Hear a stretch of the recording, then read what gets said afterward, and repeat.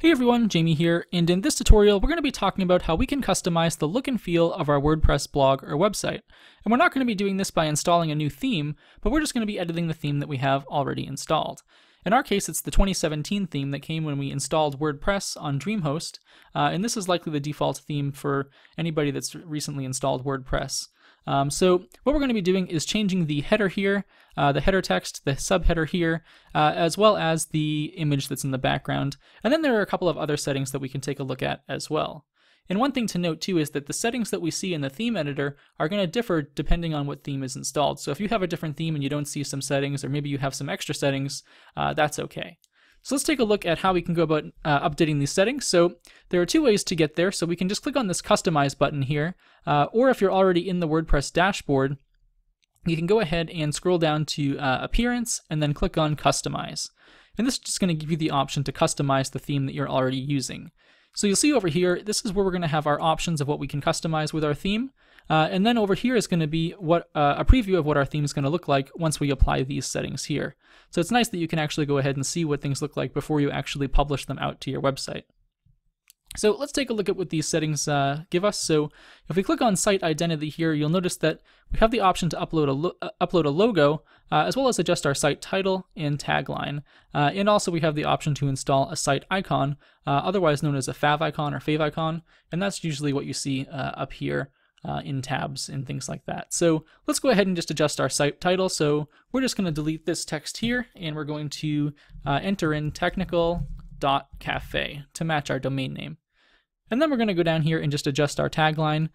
We can remove it all together, or maybe we can say something like your source for tech news. And then there's also the option, maybe you don't want to display either of these on your website, you can just go ahead and uncheck this box and it disappears. All right, so let's go ahead and publish this here. So any changes that we made over here and saw over here are going to now appear on the live website. So let's go back to our customization panel here, and the next thing we can do is take a look at the color section that's available to us.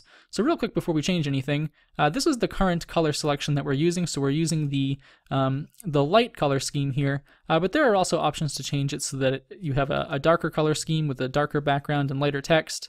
And then you can also customize things by moving this slider and adjusting your header color text to suit your personal wants. So I'm just going to leave it on light. I think it looks okay there, and we'll just hit publish. Then the next thing we're going to do is take a look at the header media. So this particular theme called 2017 has a large header here that kind of parallax scrolls and then brings you into the website. So there's the option to update some things here. So let's go ahead and take a look.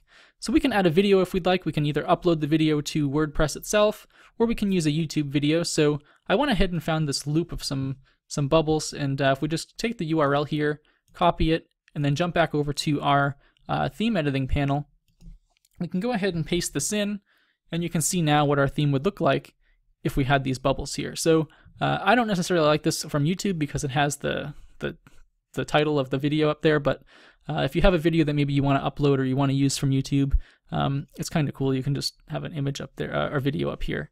In our case, let's just delete this, and then it just puts back our default image here.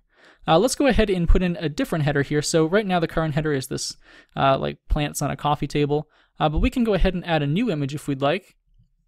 So I actually cropped an image, so let's go ahead and select some files here. And if we go over to desktop, we can go to buildings and open that up. And this is just a nice picture of some buildings that I found on pexels.com when I searched technology. It appeared right here. So let's go ahead and select and crop. And we'll give it a second here to load, and we'll crop the image. Should just take a few seconds, and then this is our image here. One thing to note here is that the image size is going to be about 2000 by 1200, and I actually pre-cropped this in Photoshop before the video, and this is also going to be the size or recommended size of the video as well. So now you'll see here that instead of our plants, we have this this nice image of some buildings. So let's go ahead and save this here by publishing it out, and this is now going to show up on our live website. So if we go back here to our customization settings, you'll notice that there's also the option to add menus. Right now we don't have any menus on our WordPress theme, but there is the option to add a menu down here where you can maybe put some pages, like an about page, a contact page, and etc., etc. And then there's also, I believe, another menu spot for this theme as well. And you can go ahead and just choose or create a new menu. We're not going to do that right now, but that's just, that option is there if you'd like. And then on this theme as well, there's the option to edit some widgets. And you'll notice here that we have our sidebar on the right, and then down here, there's also a nice footer. So there's the options to edit, add, or remove widgets from either of these locations. So you'll notice that with our search box here, if we were to go ahead and say search, you'll notice that the title search appears right above this search box. And then most of our widgets here have options that you can go ahead and edit to suit your liking. So let's go ahead and just hit publish. And that change that we made to our search box will now be live on the website. So going back to our editor here, you'll notice that there are also some homepage settings. So let's say, for example, we don't want to have our blog as the homepage of our website when the user first lands on it. That's fine. We can just go ahead and select a static page instead. And the only other page we have here is a sample page. But if we were to do that, when the user first hits our website, they'll see this page here. And you may want to put like company information or something, depending on what theme you're using. But that's just a way that we can go ahead and do that. And then our posts would obviously be a different page, depending on how you set this up. So we're not going to save those changes. But then let's take a look at the last option we have here, which is additional CSS. And this is going to give us the option to have some more granular control over the look and feel of our website, especially if you know how to use CSS. So let's say we wanted to update the color of a certain paragraph tag or something like that. We can go ahead and do that by writing custom CSS code here.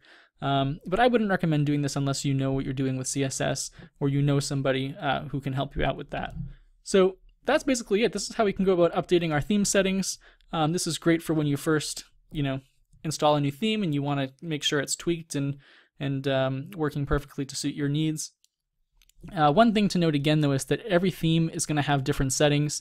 So you might not have a color section here. Instead, you might have a featured section that basically specifies what tag you use to post things in a slider or something like that. So not all themes are going to have the same settings, but for the most part, all of your title and stuff like that are going to be editable from the theme customization panel. So that's all for now. Feel free to let me know if you have anything, any questions, comments, or suggestions in the comments section below, and thank you for watching.